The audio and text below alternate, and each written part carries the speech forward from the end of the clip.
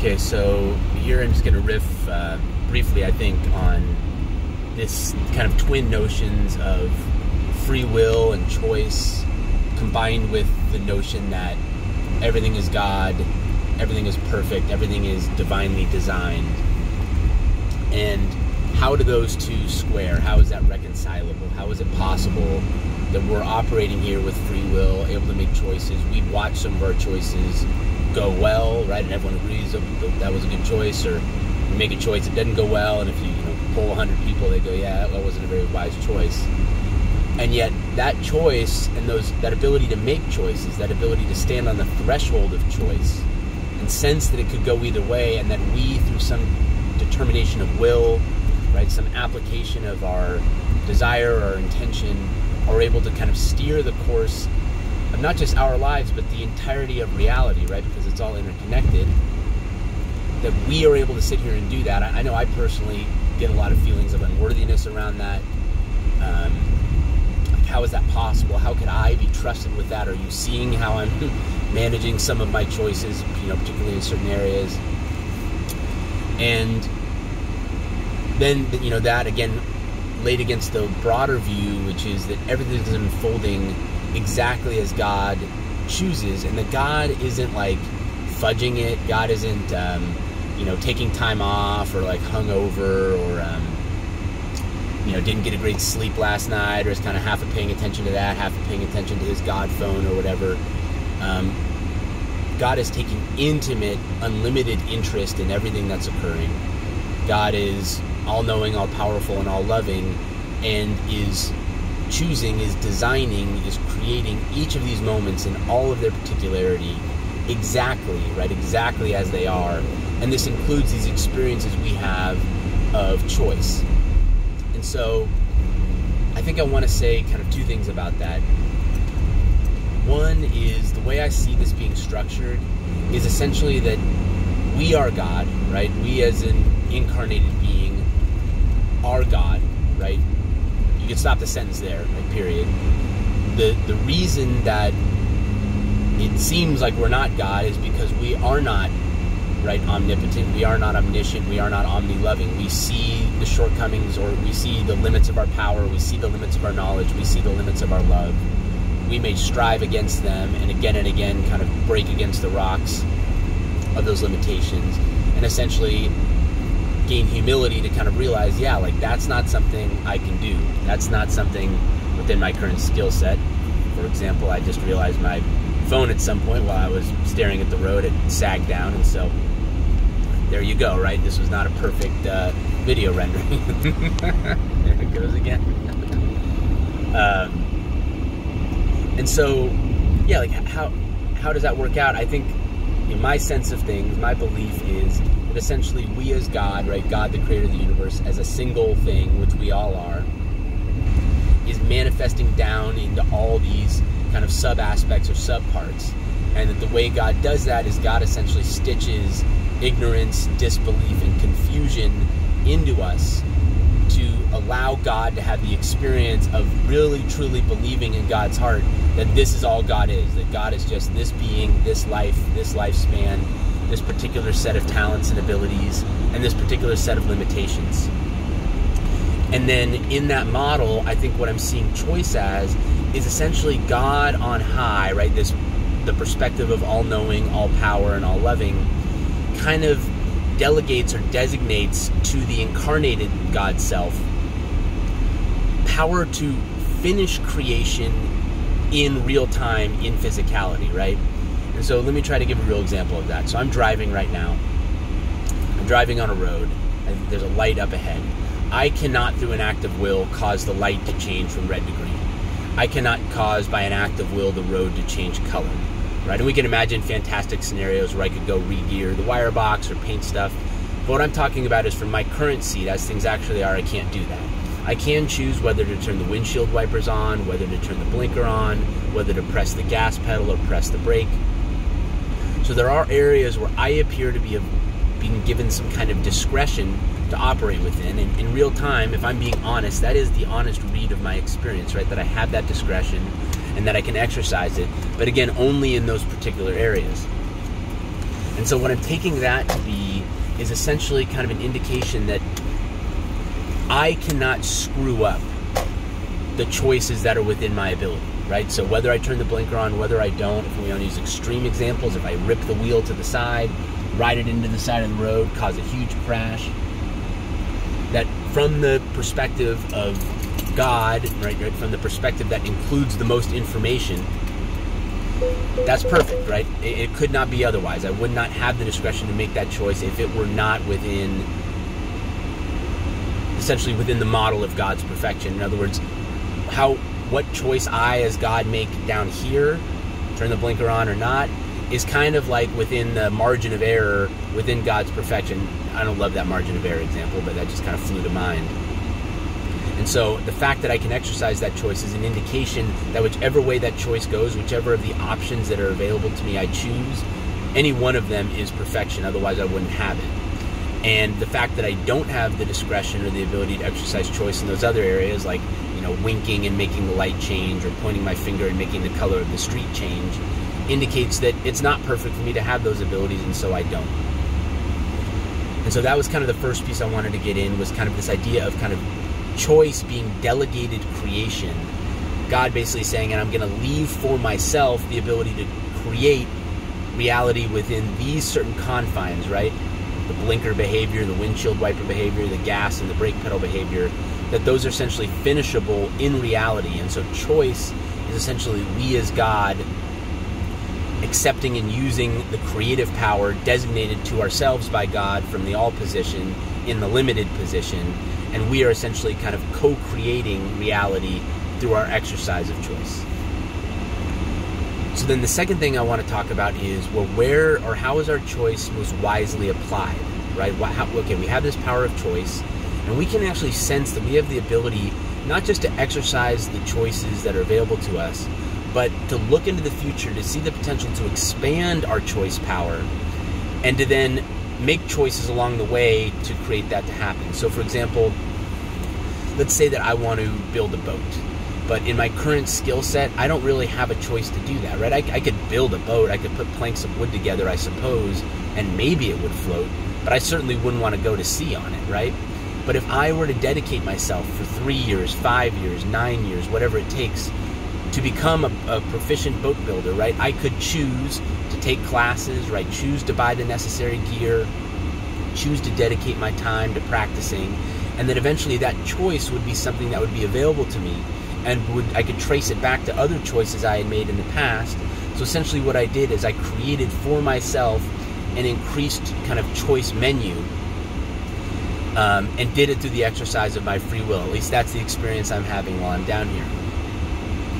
And what I think is interesting about this is it's really easy to see examples of this in real life, right? This is what I think education is, training is, even, you know, relationships we have with people. Certain people kind of open up parts of ourselves, help us realize our talents, help us find confidence, and that then improves and increases our choice menu down the road, and maybe it also improves our ability to make wise choices, right? Loving choices in the moment when those choice points come up, when we hit those forks in the road.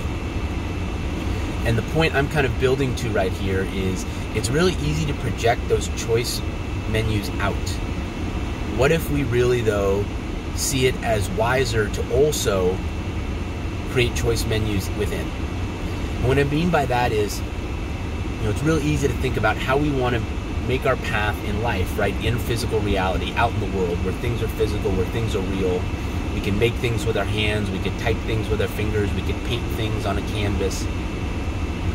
But there's a really huge well of choice potential within us. And I think if you look at a lot of the master teachers, start with the Buddha, look at Jesus too, right? You look at their message, they're not just talking about going out and making better choices in life. In fact, I think if you really look at it closely, what you see them saying is it's actually making better choices within that then opens up the potential to make better choices in life. In other words, the two work off of each other, but it's not making better choices in the outside that tends to lead to better choices within. It's actually the inverse. It's making better choices within that tends to lead to better choices without. And these choices within, what I'm picturing here, I think the master choice, if I had to try to distill it to a single thing, would essentially be choosing to open the heart rather than to close the heart. Choosing to let go of preconceptions and attachments to thought, attachments to identities, things like that. And essentially then to free that mental energy, free that choice energy up to be more receptive to both the inner world we're experiencing and the outer world we're experiencing. The inner world is one we're all familiar with, but we're not always familiar with sharing it or with connecting with other people on that level. The inner world is the energy we feel arising inside, the impulses and urges we feel arising inside. I think deeper and beyond that, the dreams and visions we have for ourselves, and not just the visions of how we're going to live our life in this particular life, but really deeper notions of who and what we are, what we're about, what motivates us and drives us beyond the circumstances of our particular life, really on the level of our essence, right? You might say on the level of our soul or our spirit. And the choices we make within, it's not choices to change that or shape that. I think those qualities of ourselves are essentially something that we inherit, something we arrive with. It's our legacy. So we don't really need to make who we are inside. We need to discover who we are inside. Who are we on those deeper levels, right? What's the me that I'm going to bring with me, or the I that I'm going to bring with me, the essence I'm going to bring with me, not just in this life, but in other lives, right? What goes with me when I dream? What goes with me when I die? Right? What goes with me when I'm in a state of deep hypnosis, right? Or a deep meditation, right? What is that I? What is something that is constant or consistent through that? And the more we do that, the more we explore and are conscious during those states of remove from physical reality, the more we realize that there is a continuity to us. But it's not the identity that we assume in social life in order to navigate the social world, right? It's really something deeper than that. And the social self we have, it's not that they're distinct or completely unalike. The social self we have may adopt a lot of the qualities of our essence, but it is really only kind of a pale and limited reflection of that much deeper, broader, ultimately more mysterious, but at a minimum more dynamic and, I wanted to say powerful, but really more beautiful and unlimited. That kind of rainbow spirit, that standing wave inside of ourselves. And so, circling back to kind of my original point, if we're talking about acknowledging the experience of choice, and we're asking, okay, what is the wisest application of my choice? What I'm encouraging is, don't just see it as being an outward thing. Don't just see it as choices you're making in life, out in physical reality, out in the world. See the main benefit, the main and wisest use of choice being inwardly directed.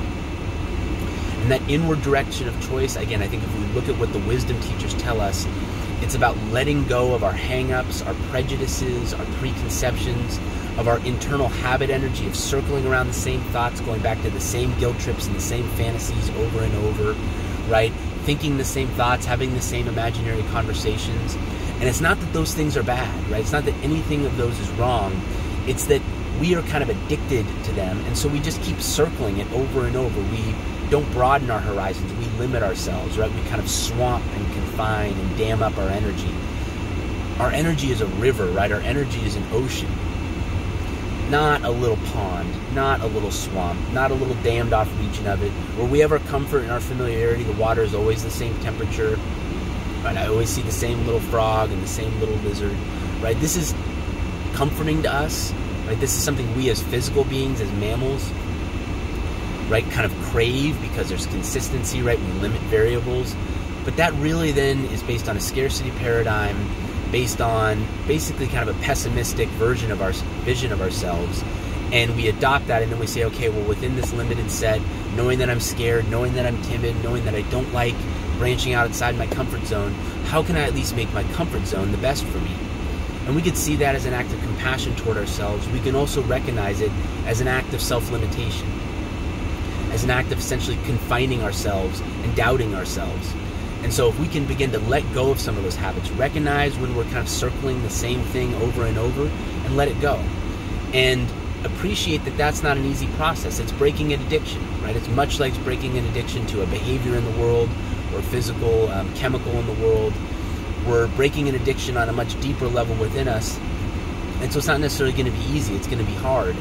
We're going to have withdrawals. We're going to have pains. We're going to have a lot of deterrence from our comfort energy. And so the exercise of choice is on the master level, choosing, hey, I'm not going to keep circling the same drains inside of myself. I'm going to open up my inner world, just like I want to open up my outer world, right? Have possibilities, have excitement, have freedom, have adventure, have flow, have opportunity, right? I'm going to allow that for my inner life as well. And it begins with the choice to not just stick to my same inner routines, and then to a commitment and a recognition that that is not as simple as just snapping and wanting it done. That's a process, right? Just like breaking habits in the world is a process that requires commitment and compassion and support, I'm going to make that commitment to myself.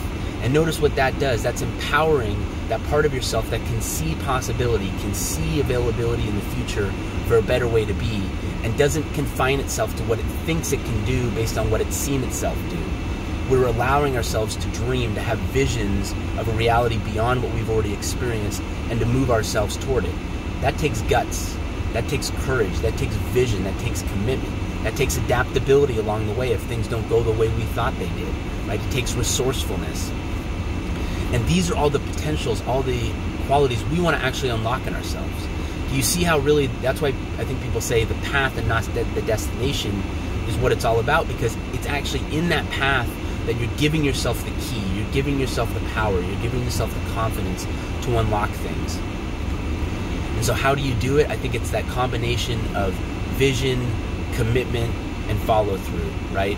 And then just recognize that that's something you can exercise within yourself, right? You don't have to see it manifesting as an outward change in your reality to begin with. Maybe one of the commitments you make in advance is, hey, I'm going to save some of my energy. I'm not going to expect so much of myself out in the physical world right now, and this will give me more resources and more focus to devote inwardly. Ultimately, of course, we want flowering and full bloom in both directions, right? And let me just say at the beginning, don't limit yourself, right? Maybe that's a scarcity bias on my part. Maybe I'm seeing it as more of a zero-sum game than it needs to be. Maybe that bloom and that commitment can be fully in both directions at once. Let that be.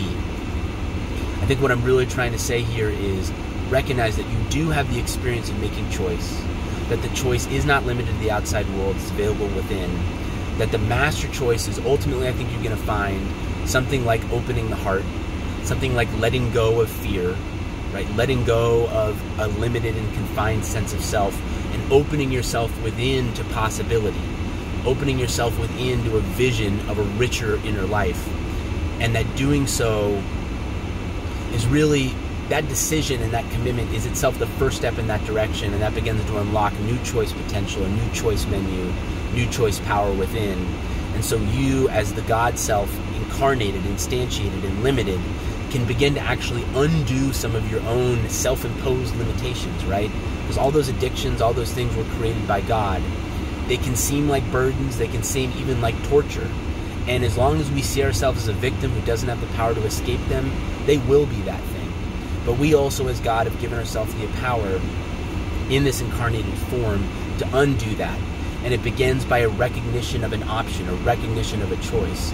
And what I'm telling you is you do have that choice to go within.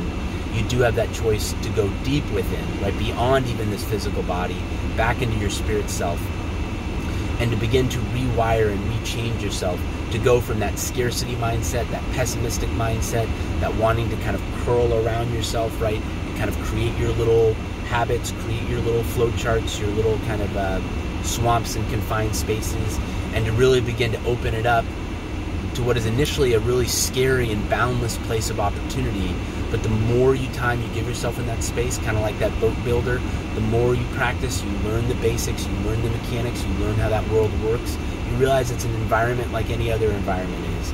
And with exposure and with time and with the freedom to make mistakes, right, the space to make mistakes, to experiment, to try things, to reevaluate, to pivot, you give yourself that experience in the inner world, right, things can really open up, and we can escape what we see as confines beyond it, beyond our abilities. We can begin to actually tap into our fullest God potential and actually begin to create here in ways we didn't think were possible. And, you know, maybe a little practical tip is meditate, right? Wow, am I the first person to say that, the billionth person to say that? No. But maybe if you thought meditation was just kind of an escape from life, sitting on a cushion for a little while in a little, you know, lotus pose with your fingers up, and all you're doing there is just trying to calm your mind. See it instead as a way to go into your inner experience, learn that inner landscape, right? Think of that boat building metaphor. You're kind of spending time in your boat workshop. And what you're doing in meditation is not active, right? You're not sitting there necessarily consciously making choices. You're giving yourself familiarity in that inner space. You're giving yourself an environmental awareness of insight. And when you do that, you begin to give yourself the foundational skills necessary to do that more exciting, active, creative work. So maybe reframe meditation that way and go into it with an excitement and an optimism about what it's setting, not just what it's giving to you in the immediate moment, which is also important, but what it's also setting yourself up for, the kind of cornerstones and foundations it's laying down for something to come in the future.